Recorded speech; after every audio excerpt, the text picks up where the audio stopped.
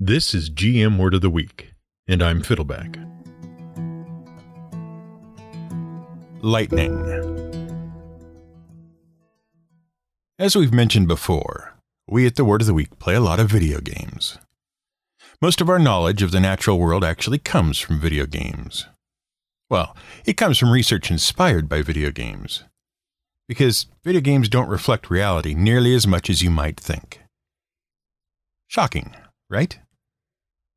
Take mountains, for example. There are basically two types of mountains in video games. The impassable barrier kind, and the kind that are basically just ground you can walk over that happens to be a little closer to the skybox. Now, it's fair to say that mountains do provide pretty effective barriers, and throughout history, mountains have pretty much defined where humanity stops spreading, at least for a while. There's a reason the 13 American colonies were restricted, for a long time, to the coastal eastern region of North America. And that reason is called the Appalachian Mountains. That name, by the way, is derived from the name of a Native American tribe encountered by a group of Spanish explorers led by Panfilo de Narvaez in 1527. As the group explored the shores of the islands of the Caribbean Sea and the Gulf Coast of America, they encountered a native tribe in what would be described today as the Panhandle of Florida, who called themselves the Appalachian. Because their lands lay in the foothills of the 1,500-mile-long mountain range that divides the eastern seaboard of America from the Mississippi River Basin and the Great Plains of central North America, those hills got labeled the Tierra de Appalachian in the Spanish maps, the land of the Appalachian. And gradually that name became associated with the entirety of the mountain range. Those mountains are one of two north-south mountain ranges that cut North America into thirds. The other is the longer, rougher, higher, and wider mountain range known as the Rocky Mountains. Those stretch for nearly 3,000 miles up into Canada, with their highest elevation being Mount Elbert in modern Colorado. That stands roughly 14,500 feet above the sea level. For comparison, the Appalachians' highest point is Mount Mitchell in North Carolina, and it stands at about 6,700 feet. What's interesting to note is that the Rocky Mountains, the bigger, wider, rougher of the two ranges, is actually also the younger of the two. It formed when the Pacific tectonic plate began sliding underneath the North American plate as that plate spread west. It took about 30 million years for the plate to buckle and crinkle up into the broad Rocky Mountains. That's because the Pacific plate put up a heck of a fight. Now, if you listened to our episode about volcanoes, you know a thing or two about tectonic plates. But one thing you might not know is that there are two different types of plates. First, you have your continental plates. They're older, thicker plates primarily made of granite and can be between 10 and 50 miles thick. Most of them formed around 3 billion years ago. And because they are so thick and heavy, they rise above the oceans and form most of the land on Earth. By contrast, oceanic plates are thinner and younger. They're more uniform, 5 to 10 miles thick and made of basalt. Most of the oceanic plates are only 70 to 100 million years old. And because they're thinner, they lie lower on the surface. And thus, the oceans collect atop these plates, weighing them down. And when they collide with continental plates, the oceanic plates tend to be forced down into the mantle, where they melt and get recycled. But the Pacific plate was pretty resistant to getting forced down due to its relatively low density. It was a bit like trying to force an inflatable raft underwater. Except the raft was a giant slab of rock and the water was a hot, pressured mass of slightly plastic rock. What happened was the Pacific plate ground up under the North American plate for a long way before it was finally forced into the mantle. And it created a huge, crumpled, bulging, wrinkled mass of Rocky Mountains. The Rocky Mountains. That said, it is not unusual for older mountain ranges to be lower and less rugged, and that's because erosion tends to wear mountains down over time. So the Appalachian Mountains have been worn down over the 480 million years since their formation, whereas the Rocky Mountains are still tall, jagged, forbidding, and delightfully young and full of vigor. But our point wasn't to add more to the already overly long explanation of plate tectonics. You're probably sick of plate tectonics. Our point was that video games present mountains as a barrier, which is fair given the history of humanity. But they also present them as fairly passive things. And that is not at all fair, because humans can and do cross mountains all the time. The mountains, for their part, are pretty actively deadly. And we mean that. We're not talking here about the danger of falling off a sheer cliff or steep slope and smashing yourself to bits on the rocks below. We're talking about very active hazards that suddenly turn you from an intrepid hiker or Austrian soldier into a charred corpse or a frozen slab of buried former person, never to be seen again. And some of those hazards are pretty surprising.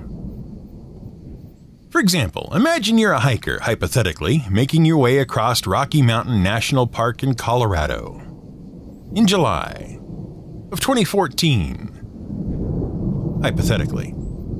You're climbing the backcountry and suddenly the sky darkens, rain starts to fall, and thunder rumbles. Now, you're pretty high up, and you're smart enough to know that lightning strikes the highest stuff around. Fortunately, there's a nice, shallow cave nearby. Basically a rocky overhang. So you conceal yourself there. And it's working. You're staying relatively dry. You figure, you can wait out the storm. And then, zap!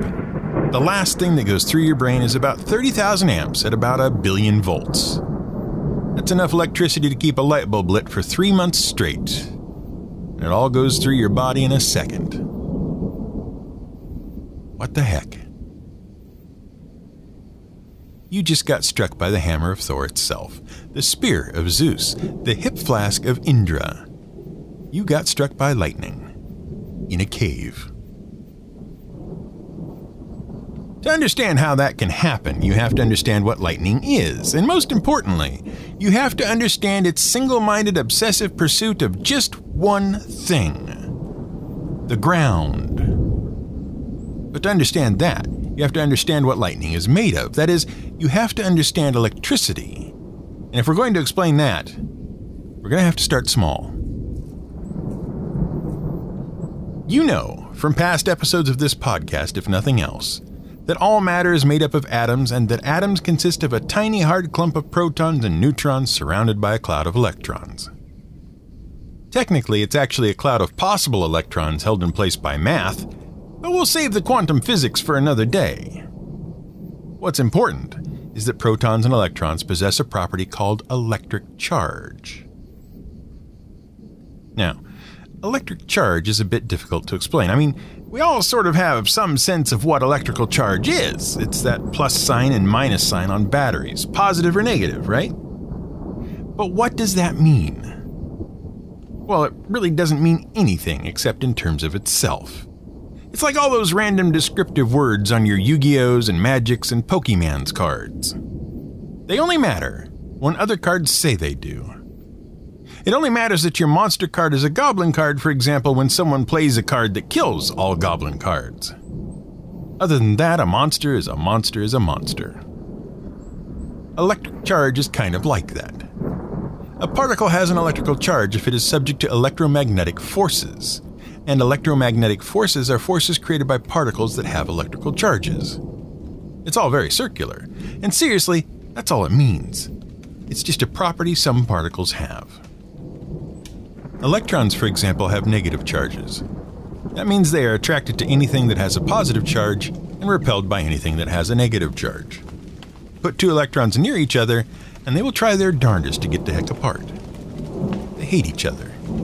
But put them near a positive charge, like, say, the charge of a proton, and they will pull that sucker right to them in a loving embrace that can't easily be broken. Fortunately for atoms, there are other forces, called strong forces, that are strong enough to overwhelm the electrical forces between all the protons and electrons. And those keep the atoms properly structured despite all of this attraction and repulsion. So how do you get from this weird love-hate relationship between charges to lighting a light bulb or cooking a hiker in a cave? Well, it's all to do with energy. If you have an electron stuck to a proton, say, it takes some energy to pull them apart and hold them apart. If you do pull them apart and then you let go, they will rush back together. And that rushing back together releases the energy you put in by holding them apart. And if they have to rush together past a bunch of other atoms, and there's a lot of wiggling and jostling and craziness as all those changing forces disturb everything, you can end up with heat and light and all sorts of stuff. Remember, we're keeping this simple. That's all electricity is. It's the flow of electrons from a place where they don't want to be, say a place with a bunch of other electrons, to a place where they do want to be, like a place that has a lot of protons. And whenever you have a mass of electrons in one place, and you give them a path to a place that can absorb a lot of electrons, they will run streaming along that path, jostling everything along the way, and doing all sorts of damage. When there's a free flow of electrons like that, we call it electricity. The problem is, it's not always easy for electricity to flow freely. That's because electrical forces aren't very powerful, and they tend to drop off over long ranges. So the best way to get electrons flowing is to set up a sort of relay race. Create a nice, attractive, positive charge, and pull a nearby electron into it. Now that electron probably came from another atom, and that atom has protons. And now that the electron has been pulled off, there's a nice, positive space for another electron. So another electron will fall into that space, and it'll create another space where it came from, and so on. So you create this little cascade of electrons. Basically, each one is shifting one seat around the table all the time. See? But for that to work, you need a lot of electrons that are relatively free to move around. And that's precisely what happens in metals. Metals generally keep a very loose grip on their electrons. They can bump around and change position easily. That's why wires are made out of metals. Substances that allow electrons to move freely through in a sort of relay race, those are called conductors. They conduct electricity. And substances that don't allow electrons to move around, those are called insulators. And now that you understand that, you understand how literally every electrical appliance in your life works. I mean, there are a few small details we're leaving out, but you could probably build a toaster if you put your mind to it now. But what happens when you have a buildup of excess electrons and no path to a nice, happy, positive place? What happens when the electrons get all charged up but have no place to go? Well, you get an electrostatic buildup. Basically, you have electricity that can't go anywhere. It wants to. All those electrons want to get away from each other, and they want to go somewhere that can absorb them. But there's no path for them to relay along because the stuff between them and that positive place keeps all its electrons locked up too tightly to start a relay race. That's exactly what happens in storm clouds. With all the changing of temperature and air pressure and water condensing out of the air and dust and ice particles bouncing off each other, lots of electrons end up getting knocked free from their atoms. They have nowhere to go. So they just amass in the clouds as a big negative charge, growing and growing. And eventually, the ground can feel that charge. Now, in the ground, there's all sorts of ways for electrons to move freely. So the electrons in the atoms in the ground can feel all that negative energy growing and growing in the sky, and they want no part of it. They start moving deeper underground. And that means the surface of the ground becomes relatively positively charged. And this is where things get really complicated. The ground, now positively charged, starts pulling some electrons out of the air above it. The charge is powerful enough to rip the electrons right out of the air, and that creates a little positive space in the air, and electrons are pulled into that space, and so on. And what you have is an invisible stream of spaces pulling electrons out of the air, getting higher and higher, moving mostly randomly but trending upward. And they are happening everywhere under that massively negatively charged storm cloud. That's called a streamer. And they don't just come up from the ground. They can come up from buildings, trees, and even people. And they will generally climb up about 150 feet. Meanwhile, the electrons in the cloud are really hating the whole negatively charged thing. Some of them finally start to just force themselves into the air below the crowd. And they jostle electrons out of the air and downward, and those force themselves downward. And you have this invisible stream of electrons moving randomly, but trending downward. That thing is called a stepped leader because of the jagged step-like shape it generally takes. And they generally form at a speed of about 200,000 miles per hour. Eventually, one of the streamers reaching up from the ground meets the stepped leader coming down from the storm cloud. And when they meet, they essentially create a wire through the air. And all of the electrons can stream downward to the ground along that path. The electricity flow creates a visible flash that streaks back upwards along the same path, traveling at 200 million miles per hour. The electrical discharge cooks the air around it to the tune of 55,000 degrees Fahrenheit, which makes it twice as hot as the surface of the sun. Of course, the surface of the sun is the coolest part of the sun, so don't be too impressed. But 55,000 degrees is still pretty impressive in its own right. The superheated air around the lightning stroke explodes outward, and then, when the discharge is done, the air rushes back inwards. That outward and inward rush creates a crashing, rumbling sound. Thunder.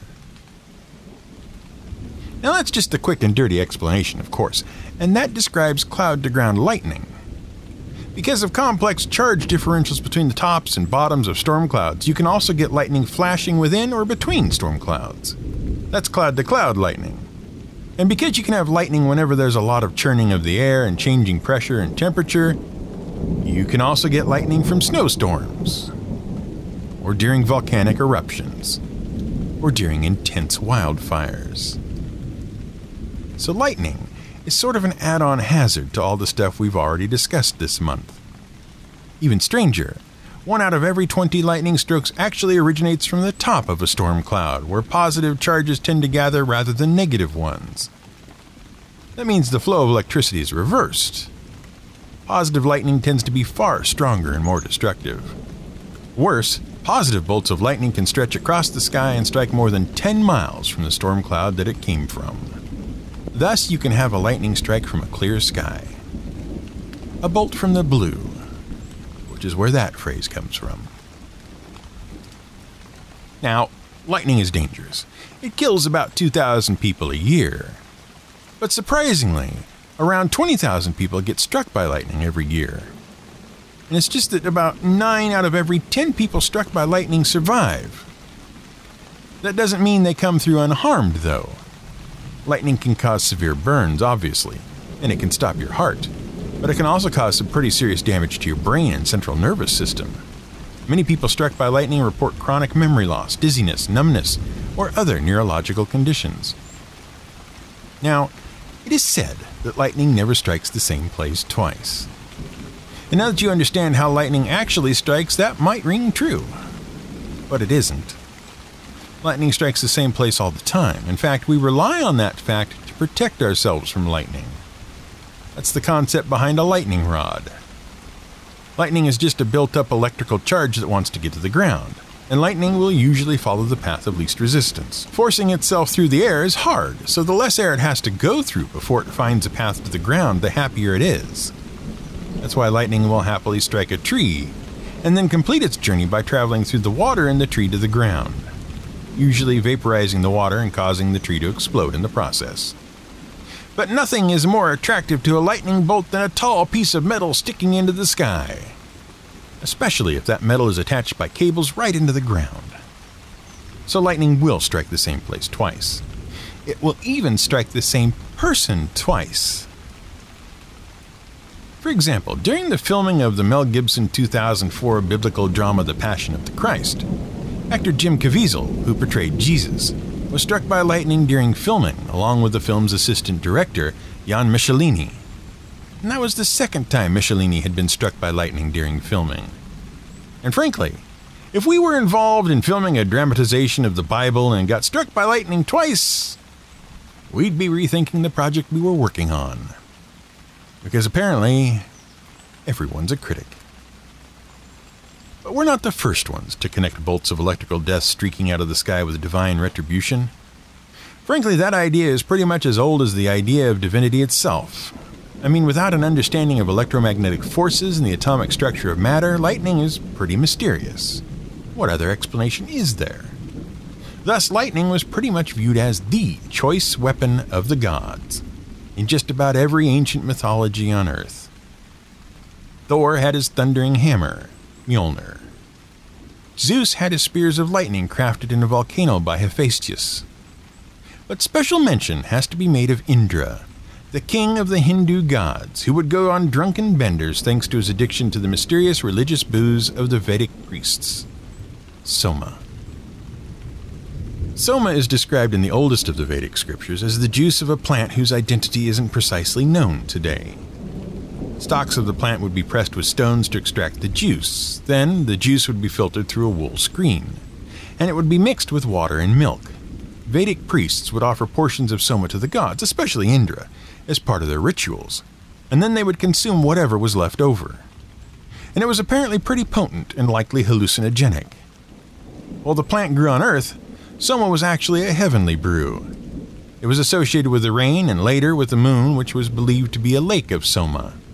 The moon would periodically go dark because Indra and the other gods would drink the Soma from the lake. And then the god Soma, god of plants and healing, would refill it. But we digress, because we never explain the story of the completely non-hypothetical hiker who was struck by lightning in a cave in the mountains back in 2014. He was one of two to die that way in the same park in the same year, and just one of many mountaineers who are struck by lightning in the mountains annually, even the ones hiding in caves and under overhangs. And that happens because the surface of the rock is usually saturated with water and more conductive than the deeper rock of the mountains. So when lightning strikes in the mountains, it tends to spread out in sheets along the surface as it makes its way all the way down into the ground. So it will ride along the sides of the mountain and along the walls and ceilings of caves, and then leap into your head and keep going. Yeah, never hide from the thunderstorm in a cave in the mountains, unless the cave is very low and very deep. But that lightning thing? That's just a warm-up to the very active ways the mountains will try to kill hapless explorers.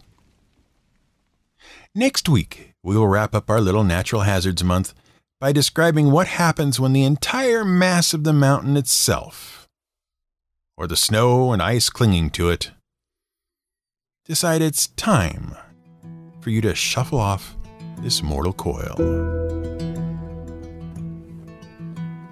This has been GM Word of the Week. It's written and researched by The Angry GM and produced by me, Fiddleback. You can support us on Patreon at patreon.com/GM Word of the Week. You can find more at gmwordoftheweek.com and theangrygm.com.